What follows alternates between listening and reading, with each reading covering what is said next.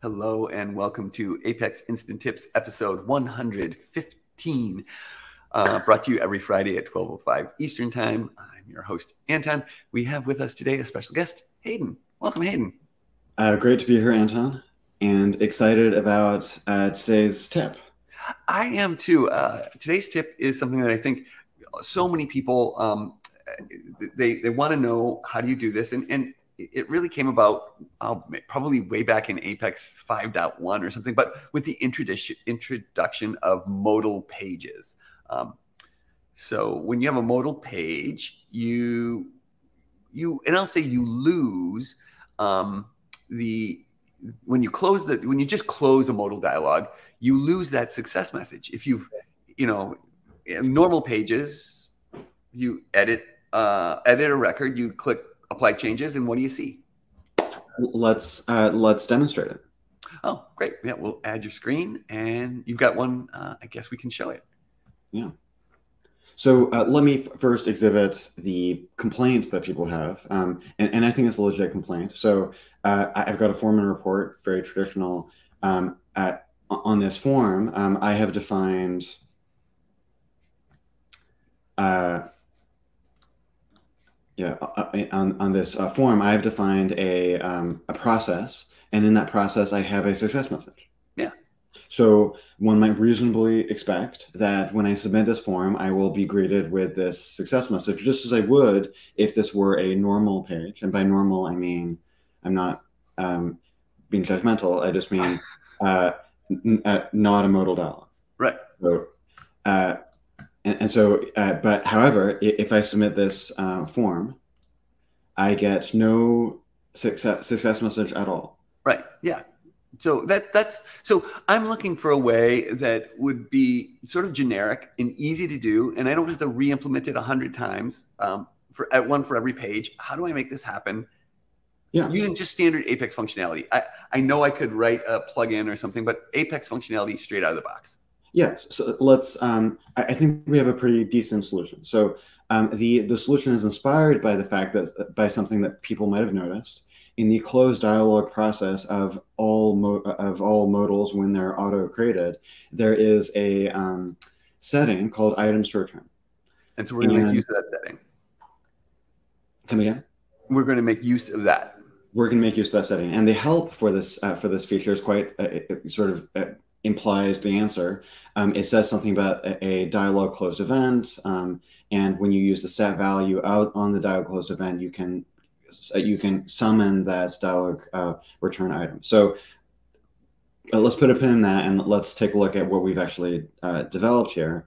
So on page 0, meaning that we can maximize how universal this solution is. I have a 2 hidden page 0 items, both of which, and this is important, have a storage of memory only, and they're not secure. So and they're not secure. So allow to change them. So you turn that off. The value protected. Yep. It actually seems to work even if I do have it turned off. Yeah. The problem is if you navigate away from the parent page, you'll have a problem there. But yeah. So yeah. So and then there are 2 dynamic actions taking place on this page. So first off, just as the help suggested, there's a dialog closed. There's an event listening for the dialog closed event, and this is critical. It's listening against the JavaScript expression of document, meaning that it's going to react every time any dialog is closed anywhere in the application. Okay. And the other one? Again, as the help suggested, is using the set value process to solicit a dialog return item called P0 success and pass it to P success dialog. And then, meanwhile, the P success dialog is listening to a change event that is making sure that it's not null, and then it runs this JavaScript. So Apex that message show page success. So what you're doing is you're showing the page success of P0 success dialog. Right. So all I have to do is back on this form, I just add a new process before the close event, call set P0 success. And here I'm going to define P0 success to equal, and I recommend not hard-code an answer, but rather apex underscore application dot g print success message. Okay, so what's this give us? So this will just capture any defined success message. So in this case, it'll capture record processed. So now when I run this,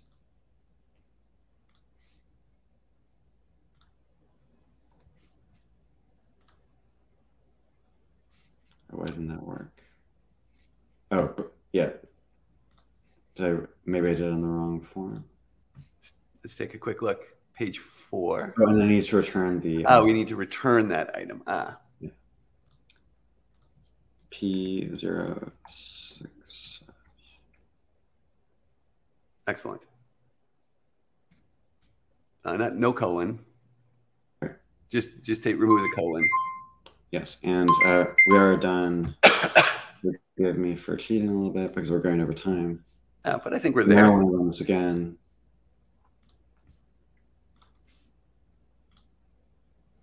Great. Beautiful.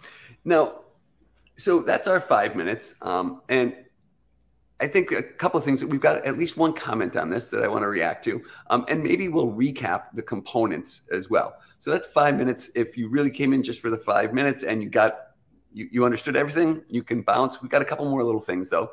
So we'll recap and we'll respond to a couple questions. And I have a little XKCD of the week. So first, the questions using branching.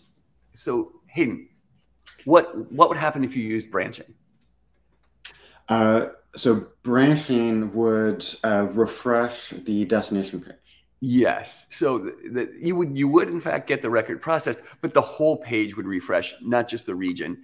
And I mean, that's a little bit of a, I really do like the dialog closes, the whole page doesn't refresh. If you've navigated the page or scrolled it, it doesn't have to go back to the top or the bottom and those kinds of things. So I do like that dynamic aspect of the page. Yeah. The next one, the Apex team has promised to deliver this declaratively. Absolutely. We kind of skipped through it, but clearly what should happen is in this closed dialog, you should be able to say return message or something like in the closed dialog process. Yeah. Yeah.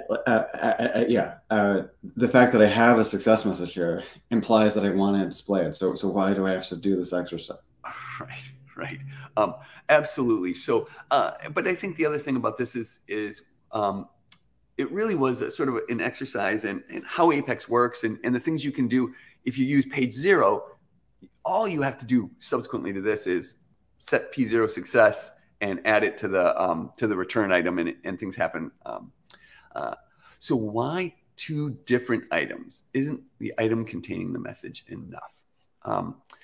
The answer is yes. I think you could probably do this with 1. You could have P0 success, pass it back to P0 success, but it's a little bit less clear because you need a return item into an item, and so I think it just makes it more clear. It may actually work if these were the same item name, but for me, it's just more clear that the P0 success is what you're dealing with on the dialog page. Yeah. And the affected. I don't know, what's your thought on that, Hayden?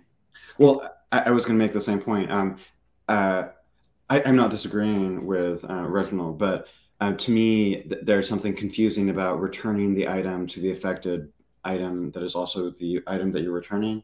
So I liked, to me, this felt better. Yeah. And if you really wanted to, you could, for example, only have one of them on non-modal pages and the other on modal pages or something like that. But I don't think from a processing perspective, these things all happen so fast.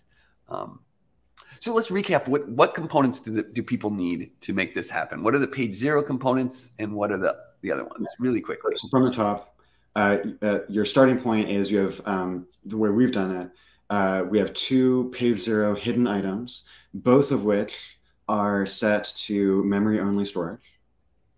Mhm. And then we've got two dynamic actions also on page 0. So the first one is listening for the dialog closed event on the entire application. So with a expression of document. Mhm. And when it hears the dialog closed event, it's going to do set value. So, and also I should mention, all of this is implied by the help provided in the uh, dialog return item on the in the modal dialog. So this is not a lot of creative thinking here. This is implied by the Apex team. Yeah. So here in set value, there's a set type of dialog return item, and you're going to return the item that you referenced in your modal dialog in the close event. And then you pass the value. It could be, to Reginald's point, to the same thing. We've chosen to set it to another item, which in turn has a dynamic action against it that's listening for a change event. And when the result of that change event is a non-null message, it will show the value of that message using the Apex JavaScript API apex.message shows page success. So Beautiful. that's what you need on page 0. Mm-hmm. And then what you need on the form is a lot simpler, and it's very standardized. So if I were to go to, I think page 4 was an example. Mm-hmm. So all you need here is you need an additional process, which you can generically set in every instance to Apex application G print success message. Mm-hmm. Right, just always that. And then again, in every instance, you would amend your closed dialog event to return the item P0 success. So, and that will trigger the set value event on page 0. Great. And often we publish our application somewhere. I think if you simply follow this, there's not even any need to publish it. This is just step. Push these things through, and people can do this. And I'll permit myself one. Right. Yes. Okay. I'll permit myself one more demo. So the demo that we have of what message we're printing is not super compelling. I mean, who cares that we're printing record processed? Where it becomes more compelling is when, for example, you're using a load from file feature. So if I'm loading a file using the Apex declarative utility, this gives back very valuable information about how many records it processed, which you will lose if you don't do something about it. So if I load this data, this is the G success, the G print success message. I didn't specially construct this. So you would lose this data if you don't actively recover the success message. Yeah, that's a great. Yeah, I think that one is more compelling. A reason that you really do want to do this for, I think in almost all cases this makes a lot of sense, right? But so ideally, the Oracle team will provide just a checkbox, but for essentially many releases back, you can do this, and until the Oracle team makes it available. Yeah. So Hayden, I didn't give this yet, but I'm going to throw a URL into the chat here. This is my XKCD of the week. If you want to share your screen and just bring it up, then I can. This is something that I come across all the time, and this is this is almost a daily event for me. But when I started this morning, there were a few edge cases I was confused about. But after researching it all day, I'm confused about the regular cases too. And I have to say that has been the case of my week this week. Any particular examples come to mind? Well, I will say it has to do with trees. And I don't mean the kind that, out in nature where you're walking along, but with hierarchical queries and all the things that happen with trees. And when you have big trees that have tens or hundreds of thousands of nodes and all these kinds of things. The more I dig into it, the more even like I said, the regular cases become challenging. So, but maybe that'll resolve into another tip before long. Well, once again, XKCD has some real wisdom to share. For sure. Well, that's all I have. Anything else for you? No. Hopefully, in the near future, we can announce your breadcrumb plugin that I know you're working on. Oh, yes, that's coming up as well. Well, I think we have at least 4 or 5 viewers this week, so I hope everybody has a great weekend, and we'll see you next week. Thanks for joining. Have a good weekend.